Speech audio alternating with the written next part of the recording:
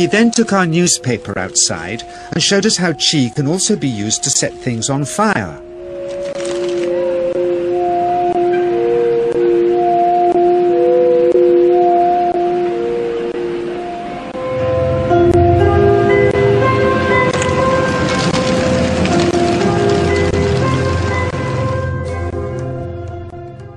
In a Chinatown of urban Java. He didn't want his real name or address revealed, so we called him DJ for Dynamo Jack. He was only a healer. It was nothing like any acupuncture I'd ever had. I was getting really powerful electric shocks and couldn't control my movements at all. Yin yang, positive and negative, you know. And my positive from here and my negative from here. And we meet together, this can get like electricity. And is this because you're special? You have a special sort of it's meditation every day. It's meditation that does it? Meditation every day. Like you can touch me, like this. It's nothing, okay? It's my burn. Just like this. For our sound recordist, it was also a shocker.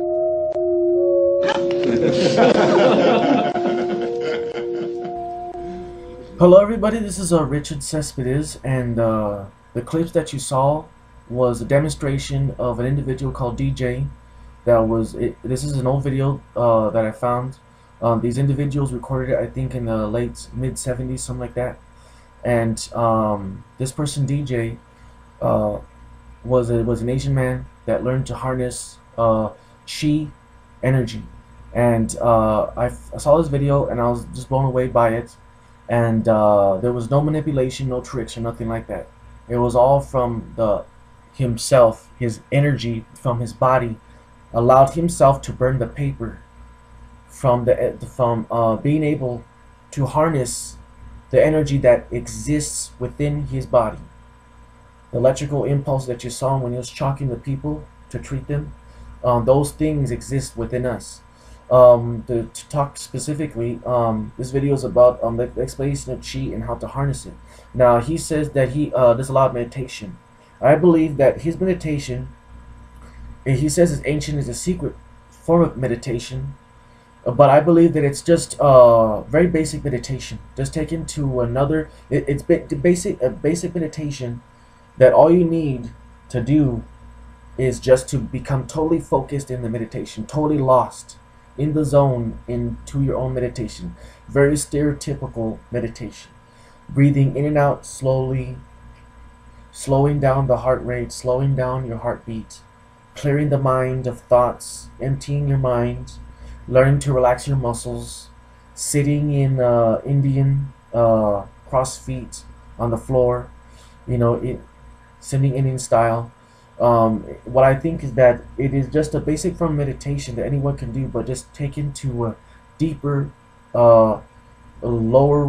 deeper soulful form, and anyone can do it. And to describe Qi, you saw him burning that paper with his hand, and I think that in my theory, which I think is correct, is that the body, first of all, the body does have heat in it.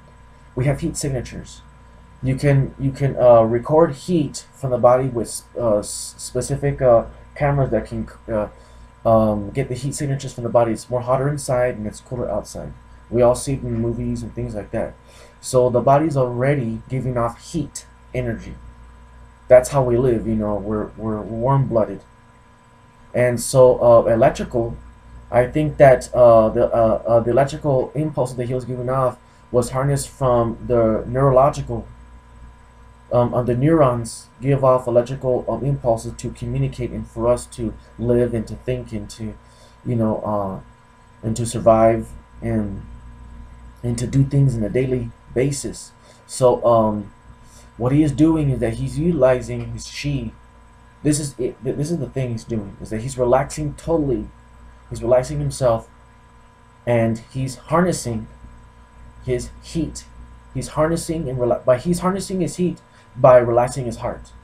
When you're exercising, your heart rate goes up, and your body becomes overheated because your blood's pumping, and it's pumping in a certain velocity. It's sending the blood through the veins, and it creates, you know, heat It creates more heat. It's kind of like a form of a friction, internal friction that's going on like a motor from a car.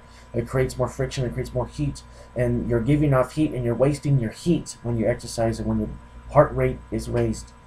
Heat comes out from the body, from the mouth, heat from the mouth, and from your skin, the pores and everything, and from the top of the head, the heat is being wasted through the body when you're active. Now the thing is though, is that where the hardness is to relax your body and to relax your heart. When you relax your heart, your body is able to encapsulate that heat, the heat that's already inside. The internal body is really hot inside. This is one thing that is also describes in spontaneous combustion. Spontaneous combustion is just a sign of erratic yin and yang influctuations and causing the body to explode. But by harnessing it, you know, it's very rare instances that happens, but you're able to relax your heart and harness that. You're able to relax your mind and harness the energy of the neurons, electrical impulses that your brain does to communicate with the body, and to harness it within your heart, and harness, because your brain's energy communicates with all the neurons to communicate, to send those impulses to flex your muscles and lift your arms up and down, and you're wasting that energy as you're being active. You're lifting your hand. When you're running, you're moving your arms up and down real quick. So you're wasting energy doing activities. But when you're relaxed in a state of meditation, you're harnessing and focusing. When you saw DJ's eyes, you saw the bags and circles. That's complete focus of meditation constantly every day. You know, and like I said, it's a balance. He says energy is below his torso, which is, I think that masturbation, not masturbating allows you, because you're not dispersing your fluids. You have to retain those fluids, meditate, and harness the heat. You have to believe in the heat that's in you. You have to imagine the heat within you, and imagine the electrical energy within your hands. Imagine the electricity surging within you and the heat. And you want to burn something, you put your hand over something, you have to imagine and feel the heat. Focus in all that energy and heat coming up from your hand. You have to imagine your hand being hot, hot, hot. He's utilizing his imagination and his relaxed state of meditation, an awakened state, to burn things and set things on fire. He's shocking people. He's imagining that he's sending the electrical excitement. He's sending excitement through the hand. Electrical shock, excitement. He's imagining it and he's touching it and he's realizing it, and it affects his reality. Okay, so right here is a little clip of a child being held down by the mother. And she, as you can see, her hands are she's pulling her hands back because she can feel the electrical impulses through the child. The child's crying right there. That's an example of that. He's imagining it and feeling it in his reality. Right there, the guy's flicking his arm. Right there, his energy's coming right through his arm. You can see that. But he's flexing his energy through his arm. That's how he's doing it. Projecting chi from the palm of the hand can also be used to resist rifle pellets, he says.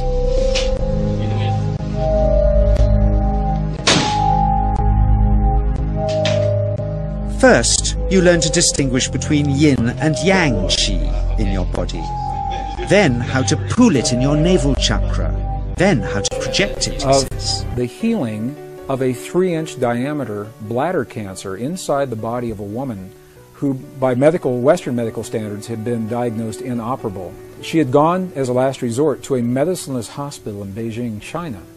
It was in this medicineless hospital where they began simply by addressing the life-affirming ways that she could change how she was living her life. They taught her life-affirming ways to breathe and life-affirming ways to nourish her body, gentle movements to stimulate the energy centers in her body. And as she was doing these and strengthening her body, this just goes to show that you're able to use this energy, because the body, what happens here is that the body is able to repair itself through all of the internal workings of the energy that's occurring in the body, heat and electrical energy, impulses. When the body gets scratched up, bruised up, it utilizes heat. It utilizes the impulses. It utilizes everything of the body, everything that it is made of it utilizes its own self to heal itself. And when another person uses their own energy, like they're doing right here, their own chi energy, they're transferring the energy to make this cancerous, right here in this situation, the cancer be removed, totally removed. Because he's transferring all of that life energy. She is life energy. She is life energy because it's utilizing all the heat, all the thermal, all the electrical, the heartbeat, the life of the person is being transferred to the person. Right here is going to show as being reversed on the right side. As they begin to have this feeling and to say these words among themselves, on the computer screen, on the television screen, we can watch in real time this cancerous tumor as it disappears in less than 3 minutes real time. It's not like time-lapse on a documentary where you see a rose unfold in 30 seconds in something that normally takes days. This literally happens in less than 3 minutes.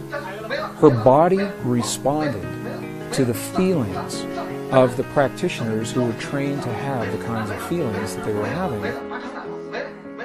And all they were feeling was the feeling of what it feels like to be in the presence of a woman who is already healed, fully enabled, fully capacitated. They were not seeing her as a woman who was sick, and they weren't saying, bad cancer, you've got to go away.